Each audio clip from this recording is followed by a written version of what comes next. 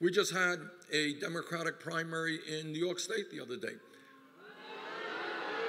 Well, I share those sentiments, but here's the point. I don't mind losing, but 3 million people in New York State, 3 million people who registered as independents did not have the right to participate in the Democratic or Republican Party.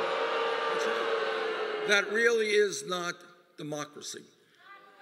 So what we need to do is create a vibrant democracy, and that means one person, one vote, overturning Citizens United, and making sure that anybody in America 18 years of age or older has the right to vote. End of discussion.